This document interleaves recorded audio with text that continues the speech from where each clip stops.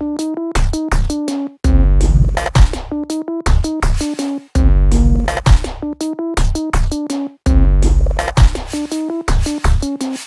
think it's really exploiting technology for human benefit, and whether, I mean, this could be something like rehabilitation, something where you're actually fixing a physical symptom, or it could be something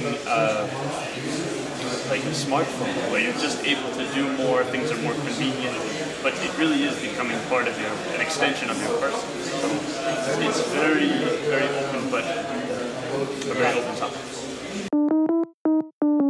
Well, in my mind, it could be a sort of way to fuse two different studies. On one side, study humans, and the other side, studying humanoids or robots in general.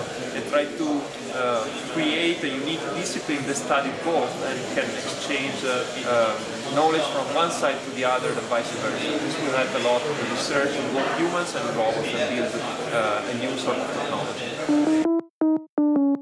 For me it means to have an artificial device which can assist and help and support a human in the daily life, as well as humans which are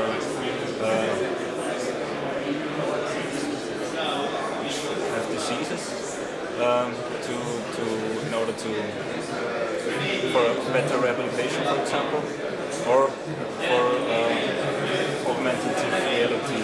Let's say it's a way to have information like we have it today in the car.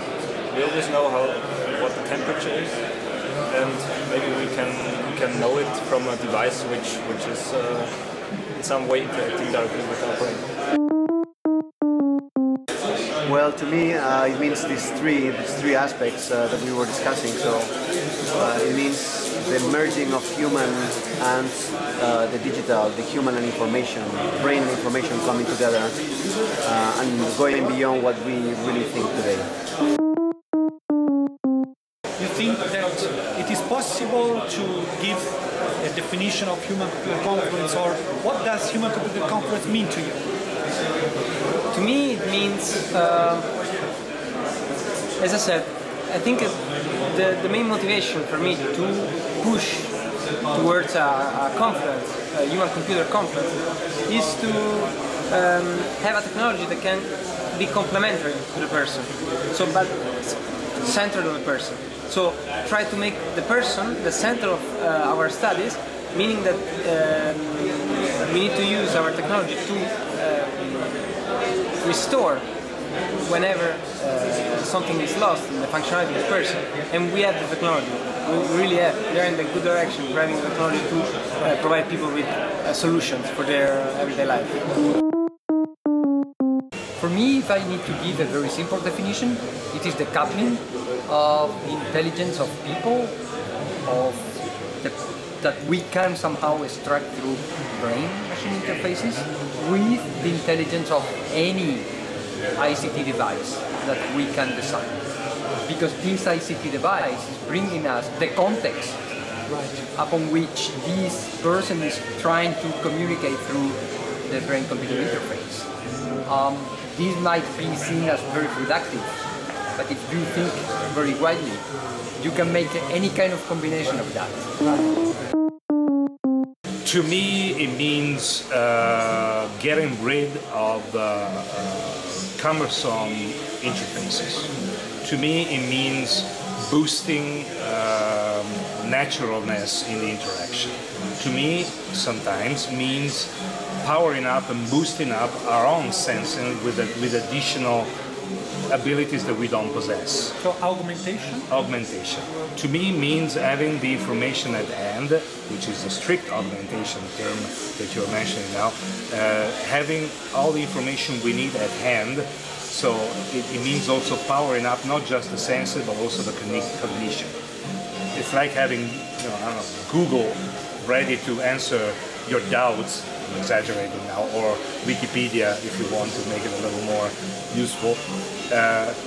Whenever you are interact with another human being or with a computer, it doesn't make you more knowledgeable, but it makes you more ready to respond to changes in the environment and the interaction with others. I think in the future we will have robots all around us and we will cooperate with them and they will help us in doing many things. If you are, for example, if you think about elder people, maybe they will need help in the future and so they can cooperate with robots to have safety life, for example, in their home. You would imagine then for human-computer confluence, what we're looking for is a situation where we don't have ICT and computers dominating how people live and work to the detriment of their quality of life. And I suppose we're looking for human factors and usability and human issues and human concerns to influence computation in just as much as ICT and computation has influenced what we do as humans. For me, the interpretation I would have generally about the term is like, because also from the question, how we can make something that we as humans don't see the computer so much different. Not like you have a box where you have a keyboard and a mouse and you enter something, which is more like a more natural way of interacting with this intelligent thing, which is a computer or whatever, and ourselves. So that this is more easier, more natural for us.